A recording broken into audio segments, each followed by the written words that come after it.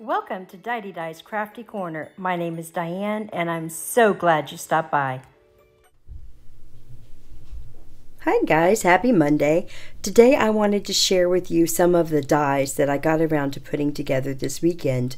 Was a little under the weather this weekend. I caught a bug from those grandbabies of mine and I got a chance to put together some dies that I had been wanting to work on. So I'm going to start with one that I put together last year and used. We did it as a family last year, and that's the Spellbinder's Turkey, and that is this die right here. It is so adorable. It's just a few pieces, but it makes such a magnificent little turkey. You could do it with or without the hat, and I just think it's adorable. So I did that one. The other one I had wanted to do was this one from Spellbinders, the Santa Claus. What is the name of this Santa Claus? This is Santa Hugs. Santa Hugs, and it's all these dies. And it's one of two Santa Clauses that I bought this year, and it is so adorable. So that's what it looks like. I did do some shading on all of these as well. There's the little deer. Isn't he precious? And then here's his companion, Santa. So pretty, right? I think this is such a cute. Now this is a big die right here.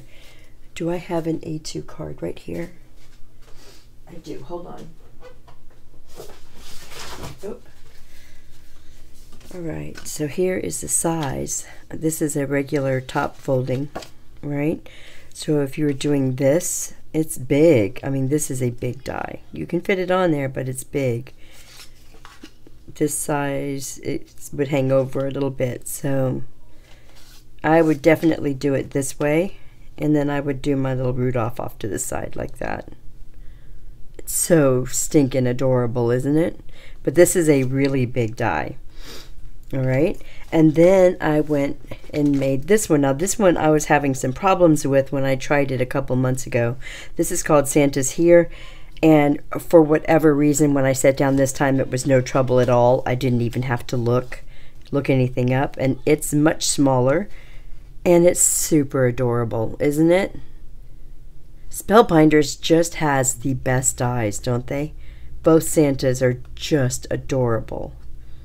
So I did that one. It's so cute. And what else did I do? I finally got around to doing the pumpkin house.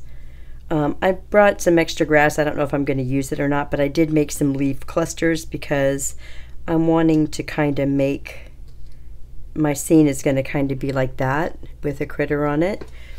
And that is this one. The Lawn Fawn Pumpkin House. Super easy to put together. All I did was add some shading around everything, and it's just so pretty, isn't it? I really like it. I don't know how I'm going to finish these cards. I'll show you the finished cards later on. I just wanted to get some of these die cut. I'm going to work on some this weekend as well. So that's super cute, and it just went together so nicely.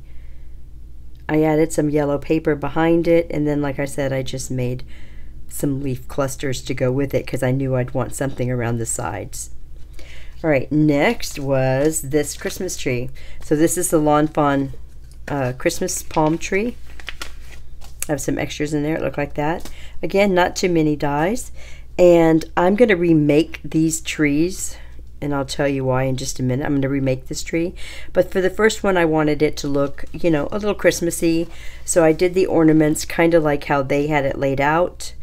I did the coconuts and the threes on there, and I added a couple of ornaments and the lights. And the lights have glossy accent.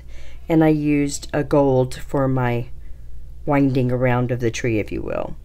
I think it's super cute. Now I've decided that I want this tree matching those two houses, so I'm going to redo these trees in these colors, and that'll be the card that I'm going to make to send out.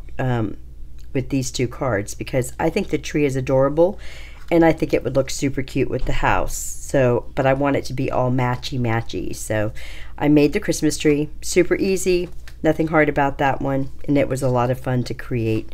Kind of like building your own Christmas tree. It was a lot of fun.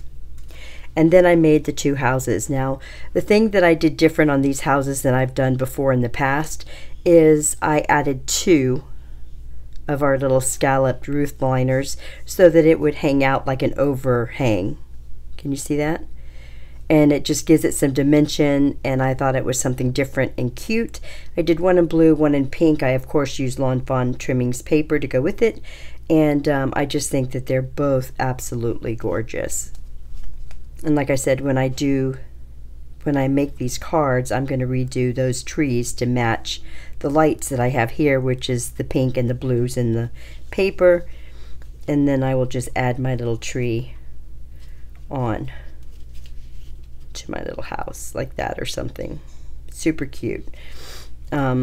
These are just these houses, if you don't know, they're just adorable. They're just so cute. And I have all of it. I have all of it now, so I can make a castle, make a barn, make the house, make the ghost house, all of the above. So for this one, I just used the basic house and then the Christmas add-ons. Let's see. I used this basic house piece. I didn't use the flowers, but I just used the rest of the pieces on there. And then I just used the tree parts for this is gingerbread house. All of this is gingerbread house, and this is a Christmas add-on. So I just used the lights and the little tiny wreath. And for the wreath, I just added some polka dots. And what the little dot you're seeing there is actually the door handle. I would have left the door handle off altogether if I had put the wreath on first, but I didn't. So we got a little door handle there. I'm hoping that comes through. And that's what I made with some of those dies. I still have quite a few more to show you, but I don't have them finished yet. And believe it or not, these took me 2 days of working on them part-time. And I was very happy with that this weekend. So I'll share with you the cards I make with them when I come back. And I'll see you in the next video. Bye.